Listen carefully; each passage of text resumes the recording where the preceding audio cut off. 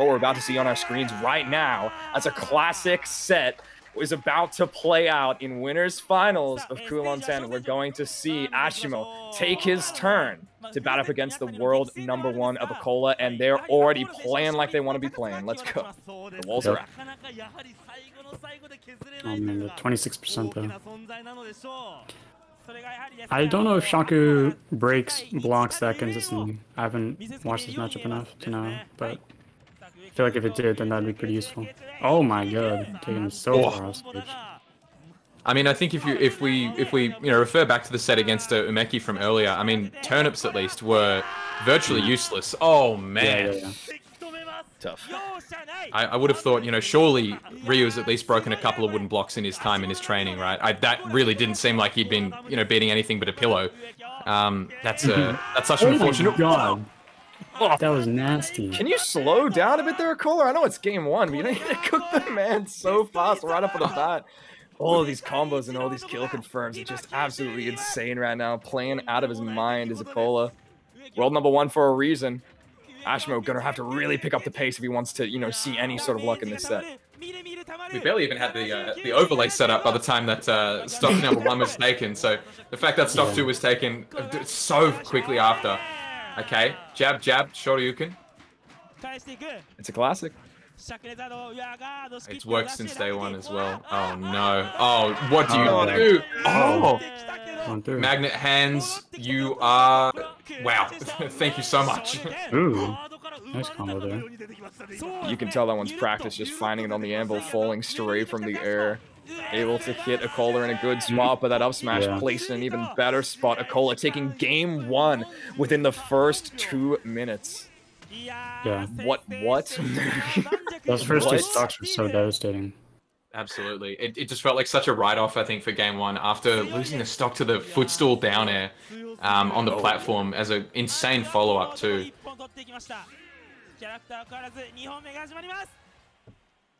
Oh man. They still talking to each other? They're still the commentators trying to say something? I don't know. The man with the microphone came up to the stage, but I'm not sure what he wanted.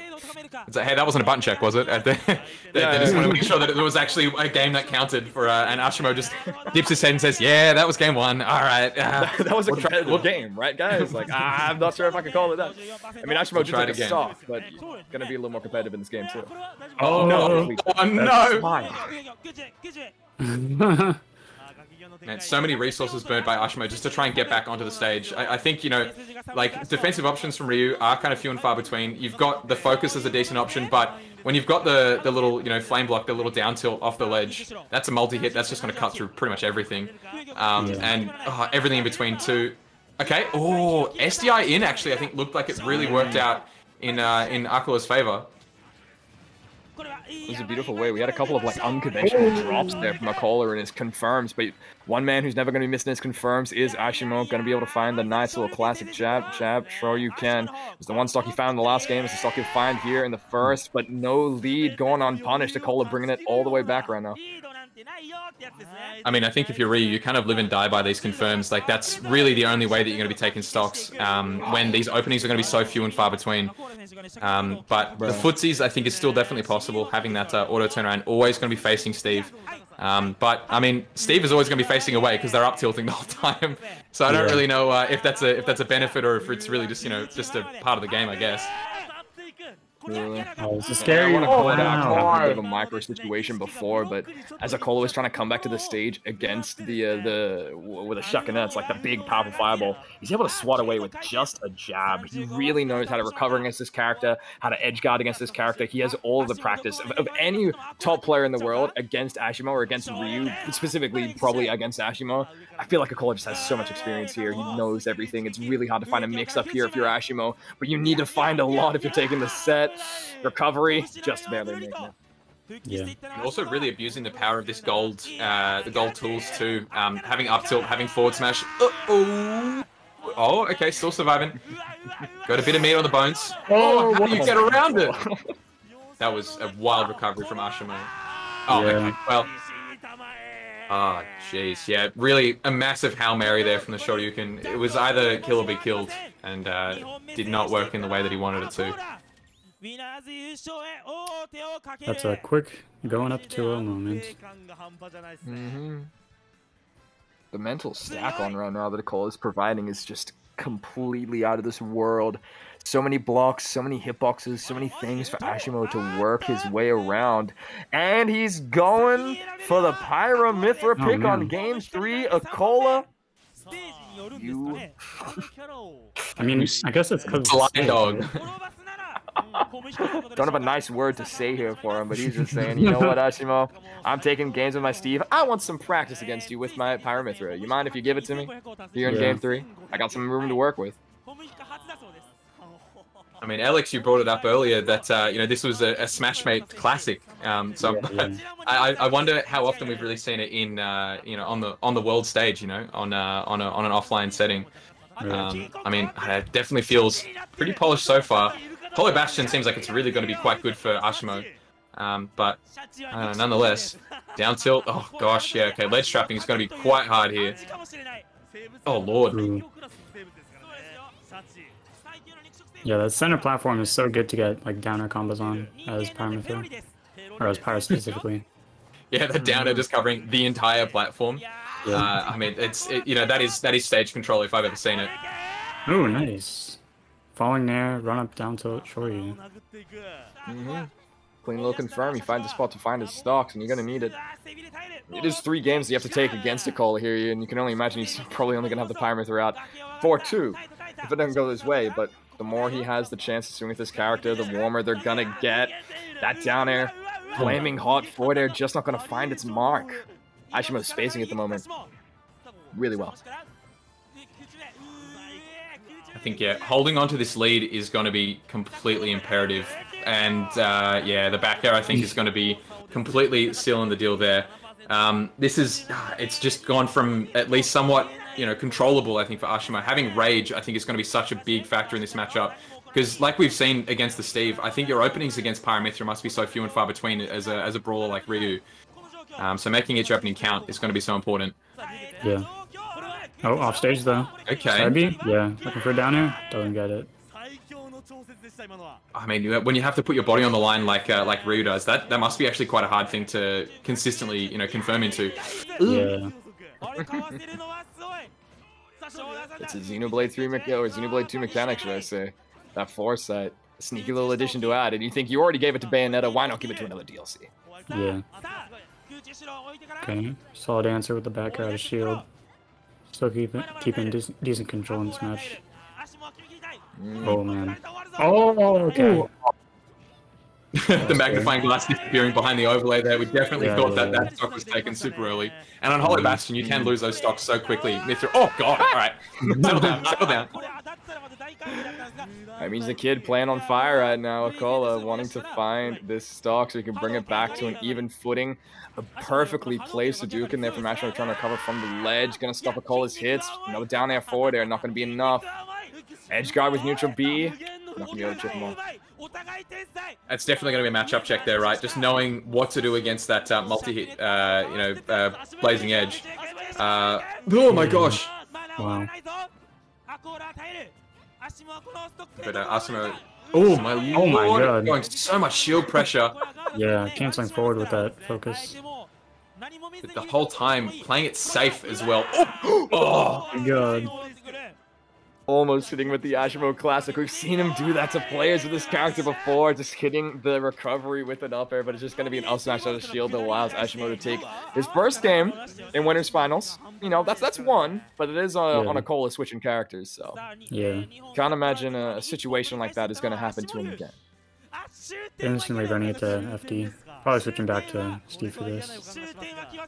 Yeah.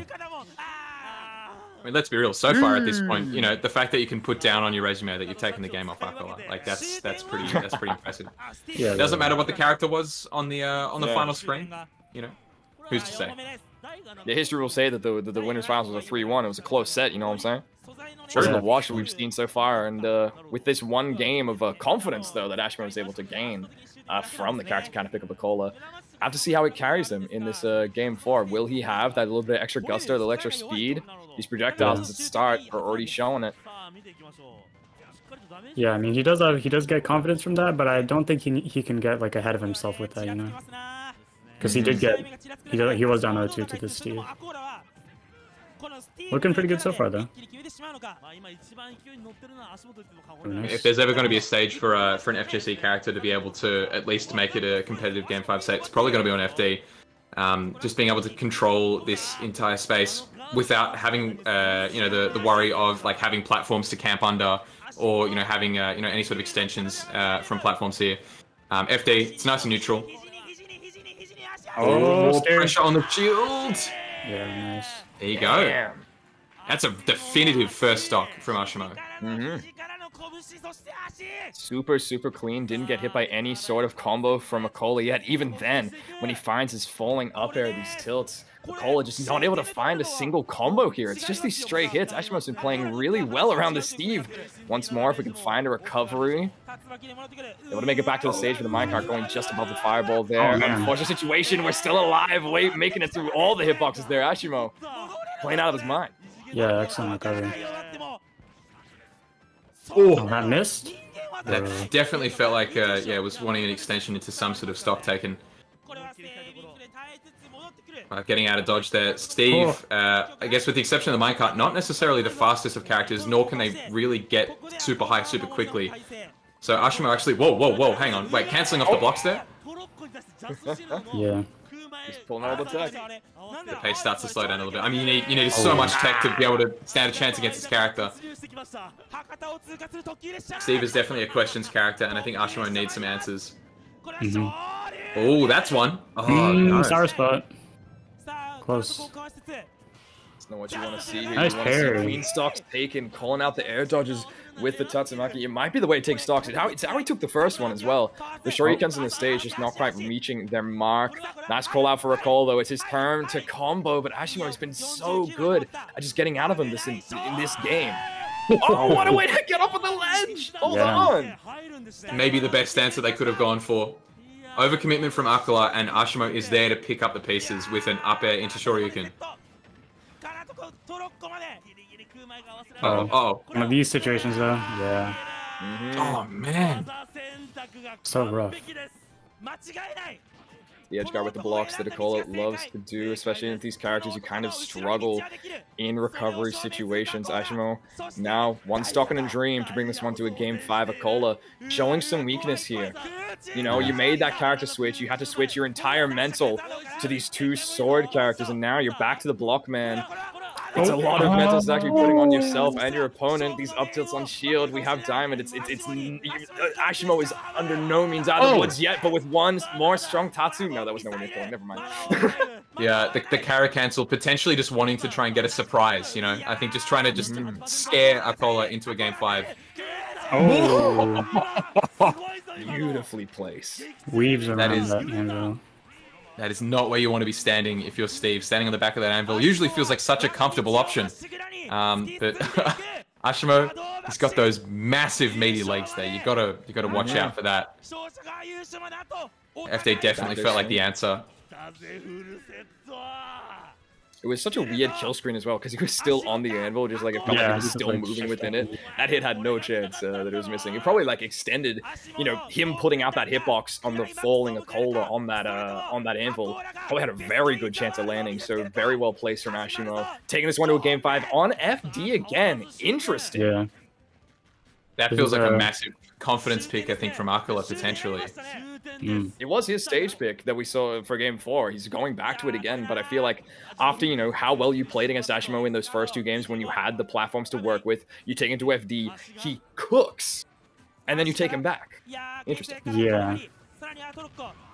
Not sure how I feel about that. This is also Game 5 master, though. I call it the Game 5 killer.